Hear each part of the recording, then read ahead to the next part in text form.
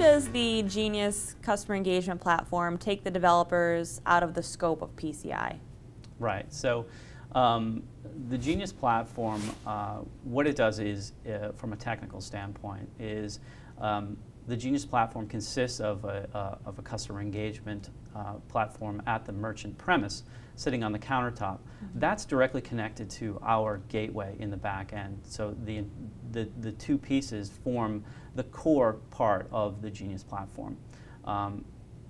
With those two pieces, we are able to securely engage in a complete transaction, starting with the customer choosing the payment type, and then moving on through authorization, accepting the card data or whatever payment type they have, interacting with a mobile wallet, for example, to get information about a particular coupon or offer that is associated with the purchase, or even interacting with a loyalty program to ensure that the appropriate loyalty metrics are applied to that purchase.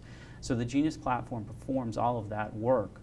The point of sale developer only has to focus on actually initiating that transaction, which means injecting the Genius platform with the amount of money that needs to be transacted, which is the amount of the sale, and then waiting for a return. So everything else is contained in that closed loop system between the customer-facing experience platform on the merchant countertop and the gateway in the back end, and all of the value-added services that the gateway attaches to.